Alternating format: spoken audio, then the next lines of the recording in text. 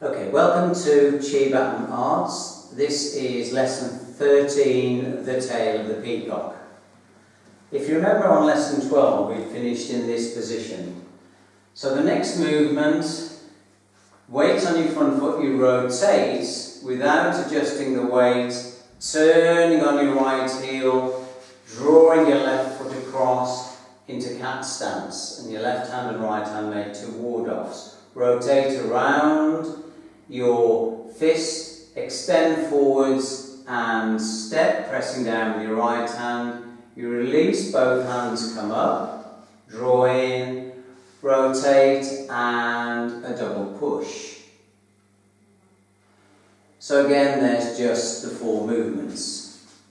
So let's try it the other way. So from here, so if we strike in this position, and again, we relax the right elbow, pivot on the left heel, right leg draws across, finish the ward off, circle round the left hand, rotate the right palm, push and step. The arms draw up, draw back into duck, rotate, and then raise the toe to monkey and step.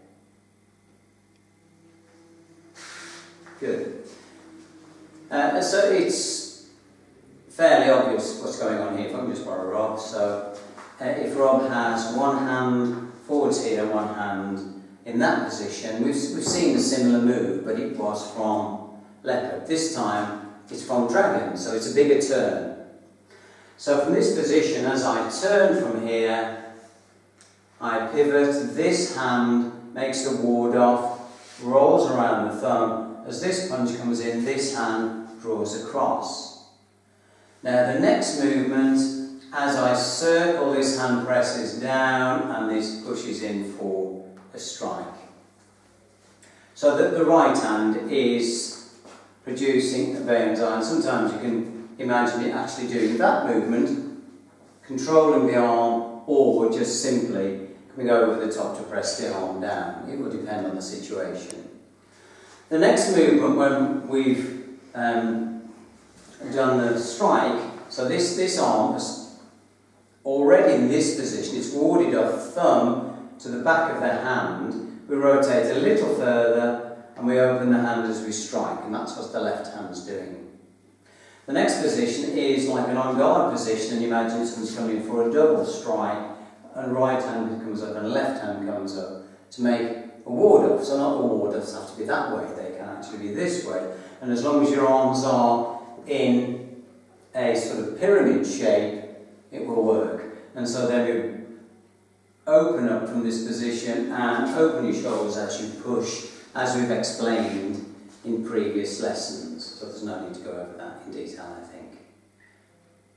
Right, so let's recap. We start from this position, that's where we finished.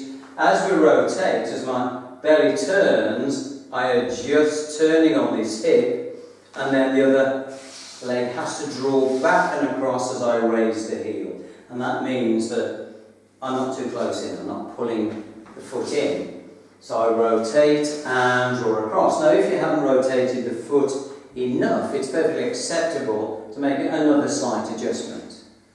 The main thing is when you're doing this movement, we want it all to be strong and powerful. And this hand finishes roughly in line with the top of the pubic bone. This one rotates and you're striking either to the chest or the chin.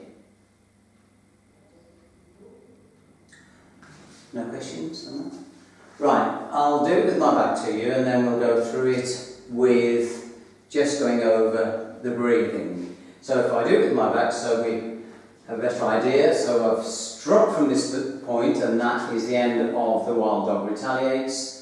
My elbow relaxes, I rotate my centre, I pivot on my right heel, I draw my left foot across, raising the heel as I do the double ward off, circle around banzai with the right hand, expand with the left hand for the push, relax, both arms come up, the left hand stays higher than the right, open the shoulders, and a strong push at the end, or a double strike.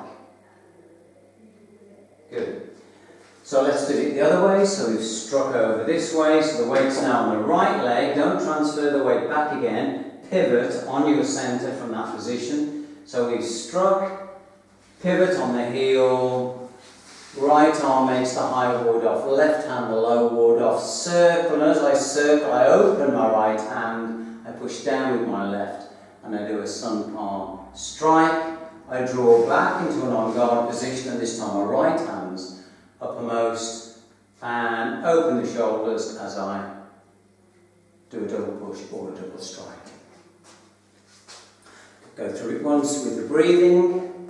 So this previous movement, which is the wild dog retaliates, the end of the wild dog retaliates, is an out breath.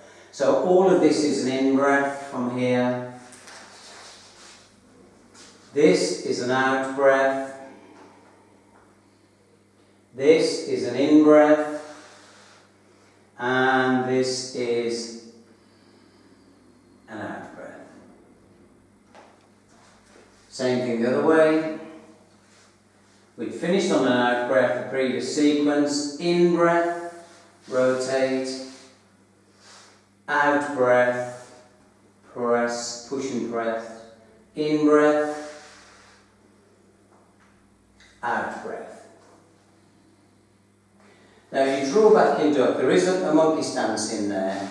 You draw back in duck, and then it's a lift as the toes. You come into your monkey stance, but it's almost, you almost lift the toes. You're moving forwards, and then that doesn't throw your weight back on your heels. Okay, is that clear? Good. Hope you've enjoyed that. If you have, give us a thumbs up, and we'll post another one next week.